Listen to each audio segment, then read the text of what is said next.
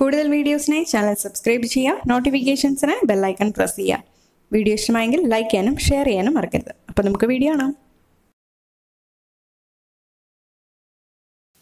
Tasty ആയിട്ടുള്ള കുൽഫി ഉണ്ടാക്കാൻ തുടങ്ങിയാലോ? അപ്പോൾ അതിനായിട്ട് ഞാൻ ഒരു പാത്രത്തിലോട്ട് 1 ലിറ്റർ പാൽ ഒഴിക്കുകയാണ്. ഈ പാല് മിൽമയുടെ നീല കവർ പാലാണ്. 3% ഫാറ്റ് കണ്ടൻറ്റേ ഉള്ളൂ. അപ്പം സാധാരണ കുൽഫി ഉണ്ടാക്കാനായിട്ട് ഏറ്റവും നല്ലത് ഫുൾ ഫാറ്റ് മിൽക്കാണ്. അതായത് 3.5% ഫാറ്റ് കണ്ടൻറ്റുള്ള പാലാണ് ഏറ്റവും നല്ലത്. ഇപ്പോൾ ലോക്ക്ഡൗൺ ഒക്കെ ആയതുകൊണ്ട് ഫുൾ ഫാറ്റ് മിൽക്ക് എനിക്ക് കിട്ടാത്തതുകൊണ്ടാണ് ഈ ഒരു മിൽമയുടെ നീല കവർ പാൽ വെച്ചിട്ട് ഉണ്ടാക്കിയത്. അപ്പോൾ 1 ലിറ്റർ പാല് ഞാൻ ഒഴിച്ചിട്ടുണ്ട്. ഇതൊരു മീഡിയം തീയിൽ വെച്ചിട്ട് ഇനി ഒരു 20 മിനിറ്റ് നല്ലോണം തിളപ്പിച്ച് വറ്റിച്ചെടുക്കാം. അപ്പോൾ ഇതിലേക്ക് ഏകദേശം ഒരു 1/4 ലിറ്ററോളം വറ്റും. ഇത് 20 മിനിറ്റ് കഴിഞ്ഞിട്ടുണ്ട്. ഇനി ഇതിലോട്ട് ചേർത്ത് കൊടുക്കേണ്ടത് കണ്ടൻസ്ഡ് മിൽക്കാണ്. ഇതിലോട്ട് 6 ടേബിൾ സ്പൂൺ കണ്ടൻസ്ഡ് മിൽക്ക് ചേർത്ത് കൊടുക്കാം. കണ്ടൻസ്ഡ് മിൽക്ക് നല്ല ക്രീമി ആയിട്ടുള്ള ടേസ്റ്റിനും ടെക്സ്ചറിനും വേണ്ടിയിട്ടൊക്കെയാണ് നമ്മൾ ചേർത്ത് കൊടുക്കുന്നത്. അവസാനം നമുക്ക് ടേസ്റ്റ് നോക്കിയിട്ട് മധുരം പോരാന്നുണ്ടെങ്കിൽ കണ്ടൻസ്ഡ് മിൽക്കോ പഞ്ചസാരയോ അധികം എക്സ്ട്രാ ചേർത്ത് കൊടുക്കാം. അപ്പോൾ ഇപ്പോൾ ഞാൻ 6 ടേബിൾ സ്പൂൺ മാത്രമേ ചേർത്ത് കൊടുക്കുന്നുള്ളൂ. ഇനി ഇത് നല്ലപോലെ ഒന്ന് മിക്സ് ചെയ്യുക. മിക്സ് ചെയ്ത ശേഷം ഒരു 10 മിനിറ്റും കൂടെ മീഡിയം തീയിൽ തന്നെ ഇട്ട് ഒന്ന് തിളപ്പിച്ചെടുക്കാം. അപ്പോൾ കണ്ടിന്യൂസ് ആയിട്ട് ഇളക്കി കൊടുക്കേണ്ട ആവശ്യമൊന്നുമില്ല. ആദ്യം നമ്മൾ തിളപ്പിച്ചെടുക്കുമ്പോഴായാലും ഇപ്പോഴായാലും ഇടയ്ക്കിടയ്ക്ക് ഒന്ന് ഇളക്കി കൊടുത്താൽ മതിയാവും. 10 മിനിറ്റിന് ശേഷം നമുക്കിനി പിസ്ത ആഡ് ചെയ്ത് കൊടുക്കാം. ഇത് ഒരു 15 പിസ്ത മിക്സിയിലിട്ട് ഒന്ന് വിപ്പ് ചെയ്തെടുത്താണ്. ഇങ്ങനെ ചേർത്ത് കൊടുക്കുമ്പോഴത്തേക്കും നമുക്ക് ഇടയ്ക്ക് കുൽഫി കഴിക്കുമ്പോഴത്തേക്കും പിസ്തയും കൂടെ കിട്ടും കടിക്കാനായിട്ട്. അപ്പോൾ അതുകൊണ്ടാണ് പിസ്ത വിപ്പ് ചെയ്തിട്ട് ഒന്ന് ചേർത്ത് കൊടുക്കുന്നത്. പൊടിക്കാതെ ചേർത്തത് നിങ്ങൾക്ക് പൊടിച്ചിട്ടും ചേർത്ത് കൊടുക്കാവുന്നതാണ്. ഇനി ഇത് നല്ലപോലെ ഒന്ന് മിക്സ് ചെയ്യുക. ഇനി ഇതിലോട്ട് ആഡ് ചെയ്യേണ്ടത് ഏലക്കയും പഞ്ചസാരയും കൂടെ പൊടിച്ചതാണ്.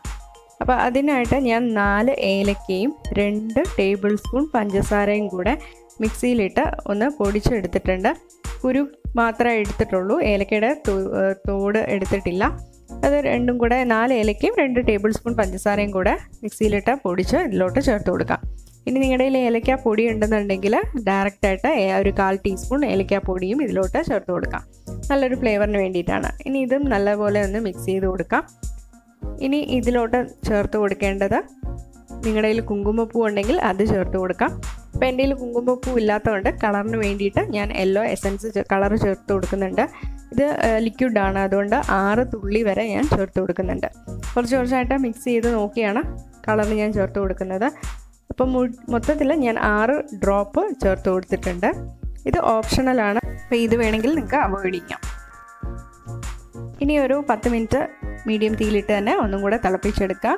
അപ്പോൾ ഞാൻ നേരത്തെ പറഞ്ഞ പോലെ കണ്ടിന്യൂസ് ആയിട്ട് ഇളക്കി കൊടുക്കേണ്ട ആവശ്യം ഇതിനില്ല, ഇടയ്ക്കിടയ്ക്കൊന്ന് ഇളക്കി കൊടുത്താൽ മതി.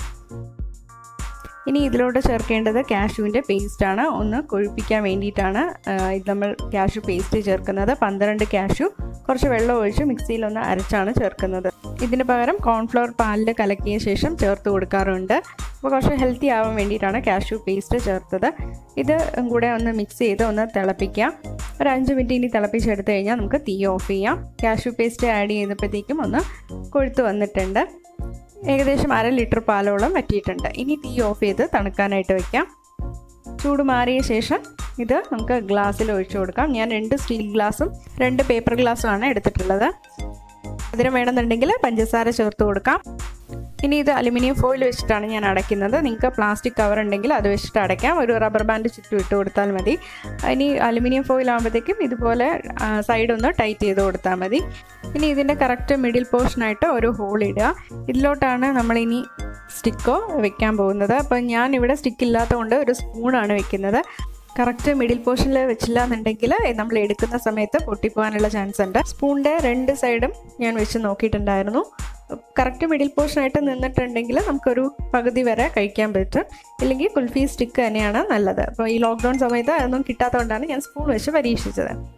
ഇപ്പം ഞാൻ 8 മണിക്കൂർ തണുപ്പിച്ചിട്ടുണ്ട് ഫ്രീസറിൽ വെച്ചിട്ട്. അത് കഴിഞ്ഞ് എടുക്കുകയാണ്. കുറച്ച് വെള്ളത്തിൽ ഒന്ന് ഗ്ലാസ് മുക്കിയ ശേഷം ഇതുപോലെ നമുക്ക് എടുക്കാം. പെർഫെക്റ്റ് ആയിട്ട് വന്നിട്ടുണ്ട് സ്പൂണിൽ. കുൽഫി സ്റ്റിക്ക് ഒന്നും വെച്ചില്ലെങ്കിലും ഐസ്ക്രീം പോലെ നമുക്ക് സ്പൂൺ കൊണ്ട് എടുത്ത് കഴിക്കാം. പാലും നട്ട്സും ഒക്കെ ആയതുകൊണ്ട് ഹെൽത്തിയാണ്, ടേസ്റ്റിയാണ്. Thank you.